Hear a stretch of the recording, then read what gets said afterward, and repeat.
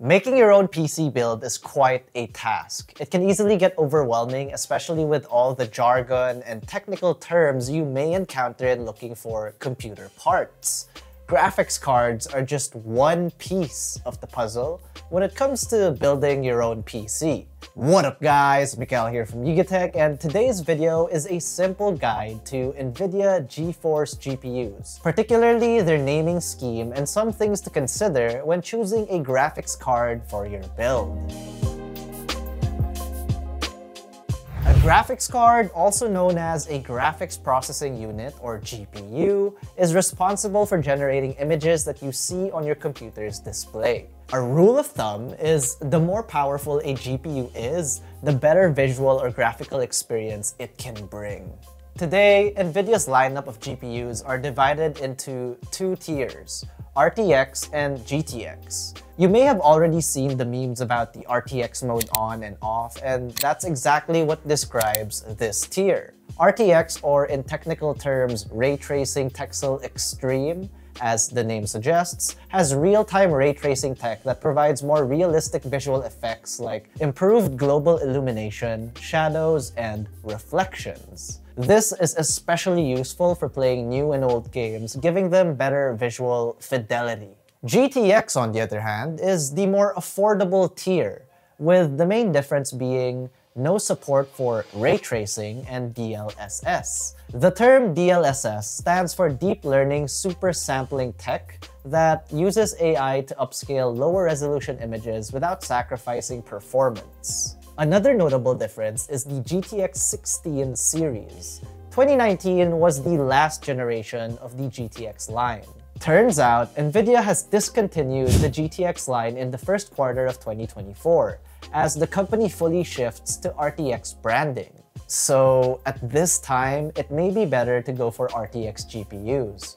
Long before, there was also a GT line for entry-level graphics cards, but that has also since been discontinued.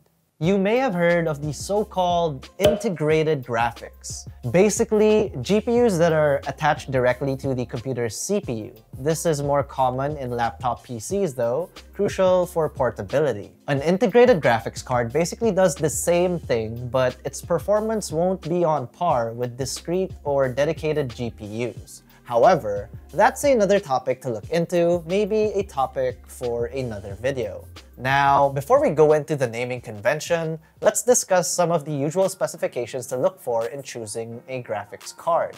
Spoiler alert, the higher the number, the better.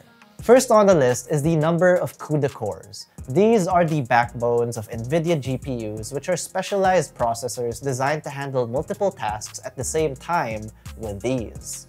The higher the CUDA cores, the more efficient the graphics card will be, which is ideal for gaming, creative tasks, or even AI and simulation tasks. Comparing the latest RTX 4080 to the RTX 3050, both have CUDA cores of 9728 and 2560 respectively. The number of CUDA cores also change depending on other factors such as the number of VRAM, which we're talking about next. VRAM, which stands for Video Random Access Memory, is similar to RAM found in smartphones. There's also dedicated memory inside a graphics card that stores and handles data related to video or graphics processing. Another important parameter related to memory is the memory bus, which is a pathway that enables data flow between the GPU and VRAM. This is measured in bits per cycle, and the wider the memory bus is, the better the VRAM performance. For example, a 256-bit interface will marginally perform faster than a 128-bit. Other specifications like the display resolution, PCIe card bus, clock speeds, and even the physical dimensions of the graphics card are prominently shown in the spec sheet. These are also important to look into for the sake of compatibility.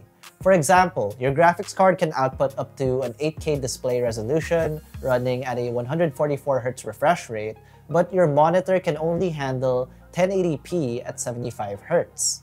This could mean going for a cheaper graphics card can match the display monitor specs better. Furthermore, we also need to take note that most of the higher spec graphics cards are usually physically larger in size to account for thermals, so that's still something to take note of. Finally, let's move on to the naming convention.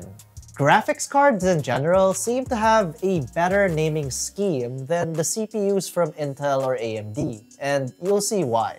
Looking at our example here on screen, we have the Gigabyte NVIDIA GeForce RTX 4060 OC 8GB GDDR6 128-bit. That's quite a mouthful, but you'll usually see product names laid out like this. Gigabyte is the brand name, and as you all know, NVIDIA also partners with different manufacturers to offer their GPU products. The term GeForce is basically the company's brand name, and of course, RTX, as discussed earlier, is the product tier.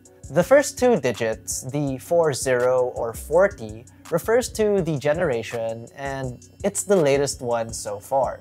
The other two digits indicate the variant belonging to different performance tiers. The higher the last two digit numbers, the more powerful it will be. As for the other terms, OC means this GPU is overclocked to 2475 MHz from 2460 MHz on the regular stock RTX 4060. And as discussed earlier, 8GB of GDDR6 refers to VRAM capacity, and lastly, 128-bit is the memory bus. Other GPU products may also boast the monikers Super, that slightly improves performance, or TI, that typically comes with even greater performance, ideal for gamers. TI means titanium, offering more CUDA cores, more VRAM, and higher clock speeds than the standard models. Essentially, the tiering for this is the base model, Super, and then TI at the top. So there you have it, a short explainer on NVIDIA GeForce GPUs. Having a bit of knowledge for understanding the spec sheet and labels will come a long way in navigating the GPU market. This makes it easier to match your PC build with a graphics card for your specific profession and gaming needs. Did we miss anything? Don't hesitate to share some of your own tips and thoughts in the comment section below. Before you guys go, you may also want to watch our 2023 guide to AMD and Intel CPUs right here. But if you found this video informative, educational, or a little fun, be sure to smack that like button, subscribe to our YouTube channel, and hit that bell icon so you get notified of our future uploads. Be sure to visit yugatech.com and follow us on all our social media platforms. That's Facebook, Instagram, X, and TikTok for the latest tech news and reviews. Once again, this has been Miguel, and I'll see you in the next one.